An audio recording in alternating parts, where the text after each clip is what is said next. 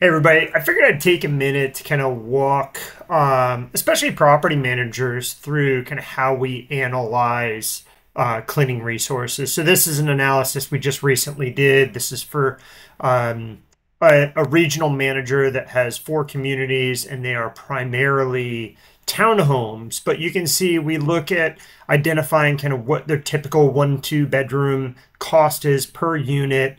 We also look at how many jobs did we analyze within whatever time frame we were given from from the client's invoices. And we look at how many jobs, how many turnover jobs have a fee.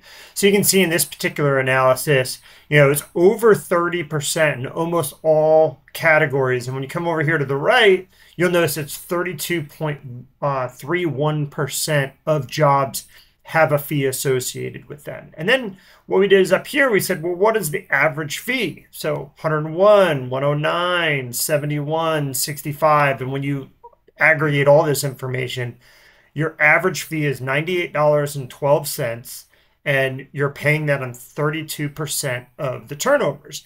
We then plug in what the turnover rate of that particular community is expected to be, and we look at the median and the average that they're paying within each category or each community unit type. We then say, okay, well, hey, if we just applied those kind of median-ish numbers to kind of a new program with Pinch, what would that do as a result of this particular community? So we come down here and we look at our unit distribution. It says, hey, for this particular community, 33% are 1 bedroom, 66% are 2, so on and so forth. And then it says, okay, based on the 50% turnover, here's how many jobs we would expect within each of those unit distributions. Here's your current expected cost for those turnovers. Here is the pinch costs. Again, pinch being relative to, here's basically the median if we took a median price approach. You can see, hey, in this community, significant savings. In this community, it actually would cost more.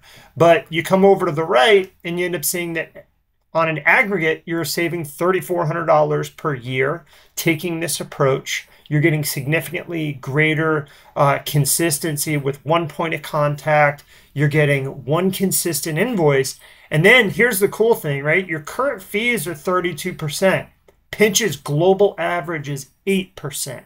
So that means that you're paying $11,000 a year in fees, and with Pinch it would be just shy of $3,000. So there's another $8,500 in savings. Total savings ends up being, almost $12,000 on just these, 4 communities, $1,000 a month essentially across the board. So these are the types of things we can do for your region or your company to look at this stuff. We do it free of charge. We just want to show you what the numbers represent, whether you decide to keep your current cleaning staff or come to this vendor consolidation approach. Hope you enjoyed it. Thanks for taking the time.